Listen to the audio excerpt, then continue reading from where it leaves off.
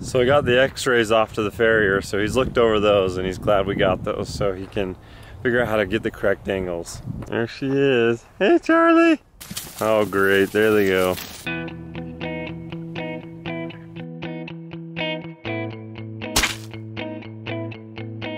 It took me and the farrier to catch her. That was crazy. So looking at the x-rays? Looking at the x-rays, as I was telling you last time, go with, see how it's rotated down? Yeah. It's supposed to actually be sitting with the hoof. Yeah, so it looks like the heel just needs to drop down a bit more, right? Yep.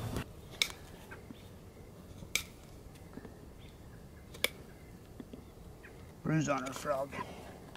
Is that new? Yeah, that right there. It's old. I mean, it's not brand new, but it wasn't there last time we did her. Right. It's definitely bruised now. How does that happen? Steps on something. Like just like a rock in a soft spot? Yeah. Let's see if we can't rotate him back a little bit.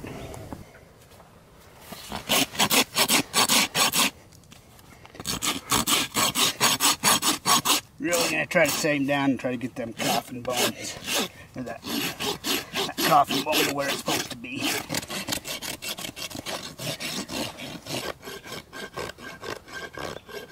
Charlie, this is your pedicure. So many people ask, what do horses do in the wild? Like, how do their hooves get trimmed in the wild? Mostly because of their habitat, where they run, rocks, they wear them down. What happens if a horse founders in the wild and they start getting overgrown? The chances, especially here in Utah, of that happening are slim to none. Because it's not... Because of the feed.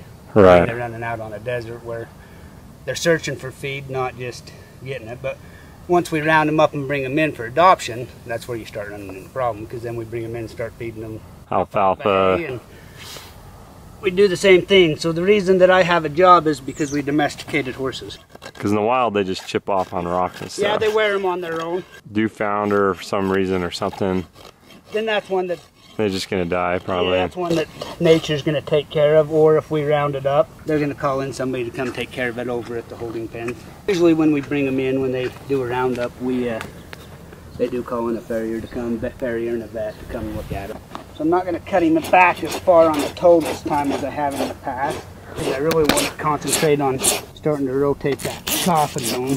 Now that we've got his toes back, I did cut him back. I really want to start setting him back and rotating that. So that will correct the coffin bone down inside. But yeah, wild horses tend to take care of themselves, where domesticated horses, we tend to feed them the wrong stuff or overfeed them, or give them lots of rich feed, or even on like spring grass, like that's greener and stuff. I guess in the desert it's not going to be that. Yeah, it's still not going to be as rich as what we do here. We're not adding fertilizers, and the only ones I've ever seen come in off the desert that were not great were wild burros, like a donkey.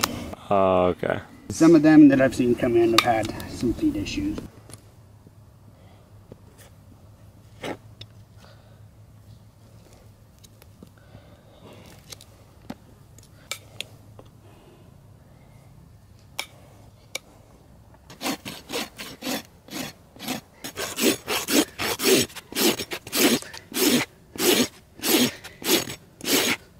No kids today?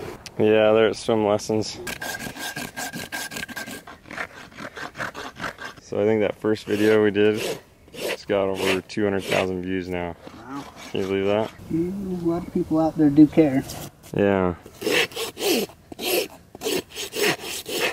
And the big thing is with this guy, if you hadn't stepped in, he'd have probably been lost by this time. Oh, really?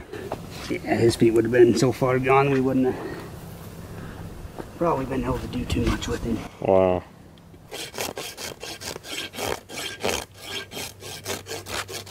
So this time we left him a little bit longer on the toe. I didn't take any off the bottom of the toe, I just took him back on the toe. So we took a ton of heel to kind of match what the x-ray was showing, how far rotated he was and how much I had to set him down on his heels. And then I just took the toe and brought it back from the front. So what he'll do is we'll watch him over the next couple weeks and make sure that that's what he's doing. And we'll be able to tell, now that we have the first set of x-rays, we probably won't x-ray him till maybe towards the end of his, but we'll be able to tell by the way he walks. If he's, like this time as he was running around, you could see him short step. So every time he'd step in that pointed hit, he'd short step. whether or not we've actually rotated that coffin bone down closer to where it's supposed to be.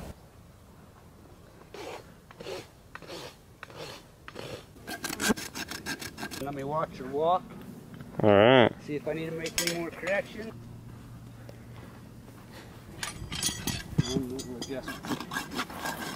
It looks like she's stepping more correct now. Yes. Yeah, I actually like the way she's walking.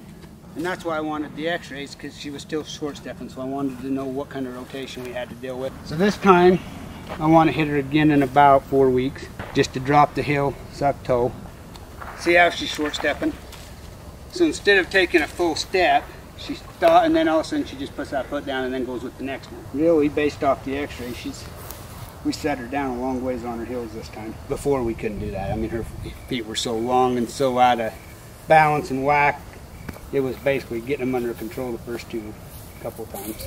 But yeah, the x-rays definitely helped. Like I told you when I got here, I was surprised she was running just the way that was pointing down. She wanted to keep up with her buddies, but she was still short stepping. And this time, it's on me. Are you sure? We'll call this one my contribution. Okay, well thank you. Appreciate that. Otherwise, we'll see you in 4 Mondays. Hey, Jeff! You can swim now. Yeah, I just go like this, and my arms move my head a little bit, so I swim. Good. You want to jump in the pond and swim? Show us how. No, that would be way too cool. Ephraim, did you learn how to swim? Yeah. Oh, please, go in there. Looking so good. This go around, what we did is set him down What's his based name? on the x-rays with the coffin bones and what I do with him. He's so good. Like a normal horse. I'm going to get to my next appointment. All right. Well, thank you. See you back in about 4 weeks. All right.